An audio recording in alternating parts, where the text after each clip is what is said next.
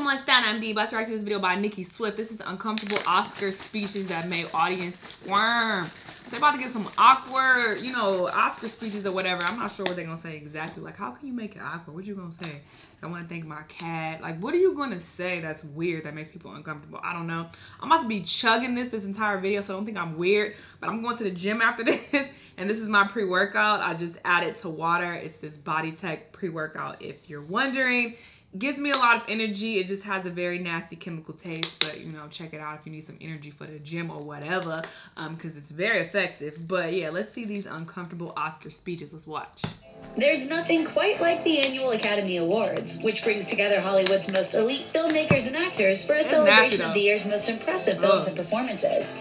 For those lucky few who get to take home a trophy from the lavish showcase, it's the role of a lifetime to get to deliver an acceptance speech from the stage. I want to say thank you to everybody. But every once in a while, winners manage to make things extremely awkward. Between cringeworthy comments and political overtures, these Oscar winners definitely made audiences squirm while accepting their big prizes. Sam Smith. Everything seemed to be going swimmingly for British singer Sam Smith when he won the 2016 Academy Award for Best Original Song for his Spectre theme, The Writing's on the Wall.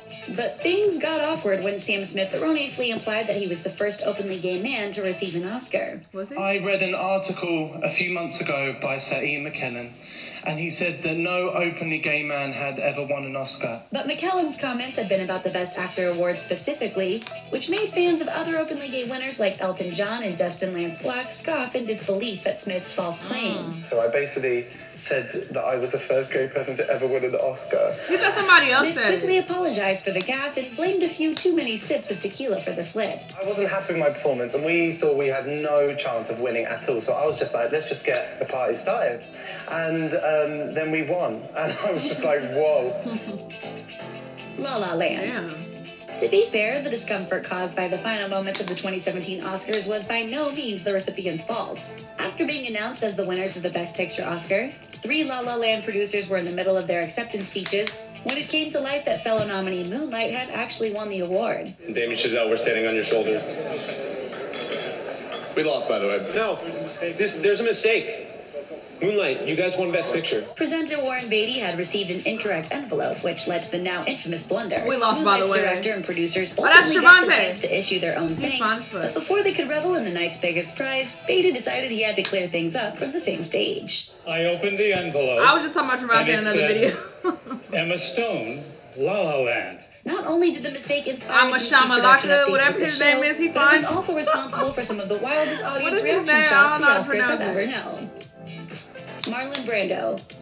At the 1973 I wanna be Academy ignorant. I don't know how to Awards, say his viewers and attendees were shocked after Marlon Brando was announced as the winner of the Best Actor award for The Godfather. Not because he didn't deserve it, but because a young woman in Native American dress appeared in Marlon Brando's place. And things got weirder from there. As she approached the podium, she refused to accept the statue from presenter Roger Moore, and instead explained that she was Sasheen Littlefeather, president of the National Native American Affirmative Image Committee, and would be representing Brando. She then said Brando would not accept the award. The reasons for this being are the treatment of American Indians today by the film industry. Some members of the audience booed, while others applauded. And the incident also reportedly caused the Academy to ban winners from using other people to accept, or in this that's case, weird. refuse Why their would they do that? awards. In a 2016 interview with the Los Angeles Times, Littlefeather, an activist and an actress, described how she was subsequently ostracized by the show business community, saying, "The government was madder than hell. They told everyone in the studios in Hollywood not to hire me, or they would shut them down. I was blacklisted, or you could say red-listed. Johnny Carson, Dick Cavett, they didn't want me on their shows."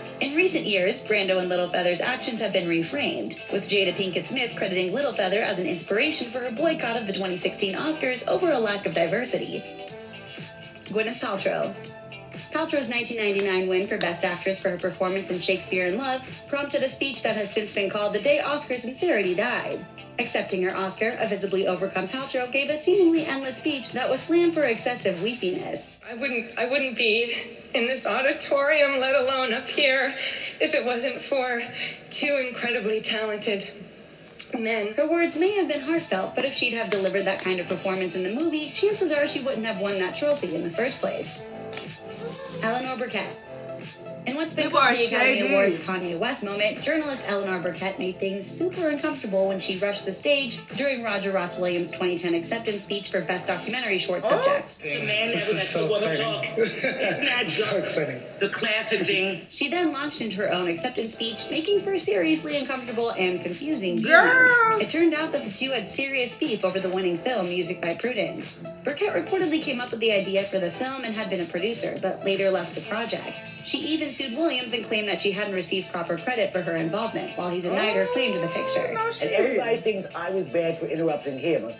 So they don't think he was bad for, like, bigfooting me. Whatever the reason for their tiff, it made for the kind of stage drama you don't expect to see from any category, let alone this one. Right. Angelina Jolie.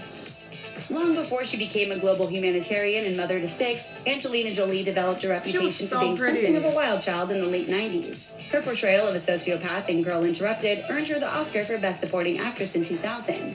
And if people didn't know she was strange before, they certainly found out as much during her acceptance speech for the award. Jolie had been joined at the event by her brother James Haven, whom she basically made out with on the red carpet. And instead of running through the usual list of people to thank, Jolie turned her attention again to her relationship with him. I'm in shock, and I'm so in love with my brother right now. He just held me and said he loved me, and I know he's so happy for me. All due respect to their tight-knit sibling status and all, but that is enough to make any audience uncomfortable. Okay, yeah, girl, you weird. I would never kiss my brother or any of my relatives on the lips. I'm gonna kiss my male friends on the lips. Ew, I'm not kissing you. So that is weird. They definitely made it awkward. But I was looking up this dude's name, and it's Mahershala Ali. I'm pretty sure I'm saying it wrong, but I didn't know how to pronounce it. I don't want to sound ignorant, but because it's probably like an African name or something. But it's he's fine as fuck. That's all I know.